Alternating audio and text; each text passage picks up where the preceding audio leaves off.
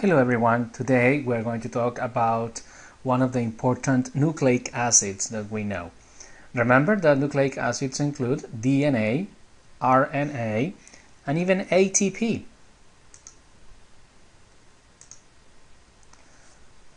DNA is composed of a very basic structure. In here we have the three parts that we will talk about. So this is probably the easiest way to depict DNA. So we have sugar, a pentose, is composed of 5 carbons. That's why we have 1, 2, 3, 4, 5 angles over here. This sugar is linked to a phosphate group and a nitrogenous base.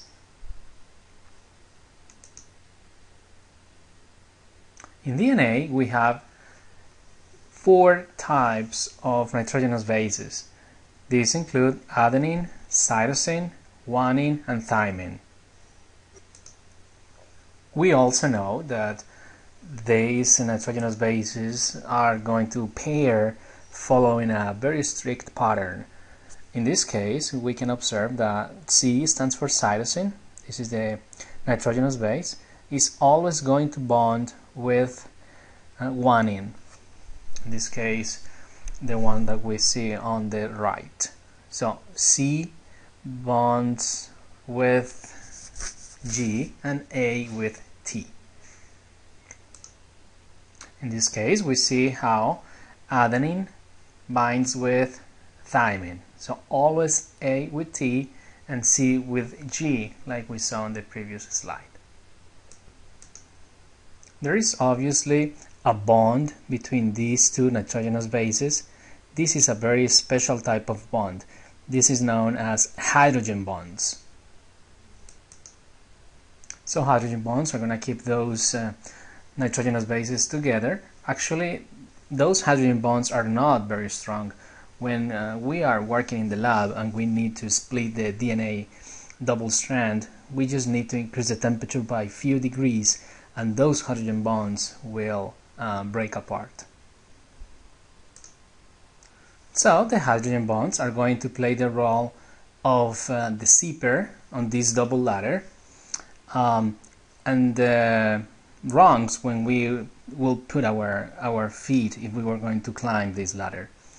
The hand area where you're gonna put your hands if you were going to climb this ladder is going to be formed by these phosphate groups, which are bonded to the pentose, the sugar, the deoxyribose sugar.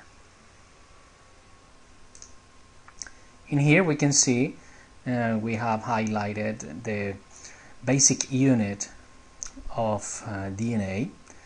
We have a nucleotide, which is formed again by a 5-carbon sugar, deoxyribose, a nitrogenous base, in this case is cytosine, and also the phosphate group.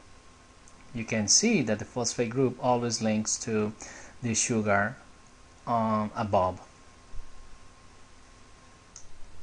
DNA molecules, they have a very special configuration. They are a twisted double helix, a twisted ladder, if you wish.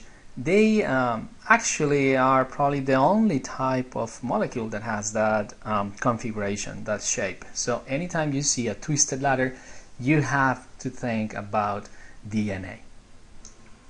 A sequence of nucleotides will form what we call a gene.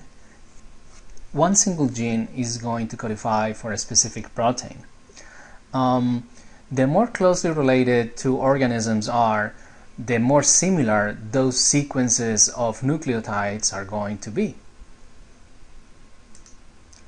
This table is showing us one specific protein. This is hemoglobin, and this comparison is between humans and gorilla, humans and this monkey, humans and a mouse, and so forth. So we can see that this particular protein, hemoglobin, is extremely similar to the human hemoglobin. There is only one amino acid difference in the whole protein. As you go to a less or least related species, least related to the human, so we see that more and more amino acids are going to be found as different between the two, between the humans and the other species. But gorilla is by far the most similar to the human protein hemoglobin. This is going to be the end of our short review about DNA, one of the nucleic acids.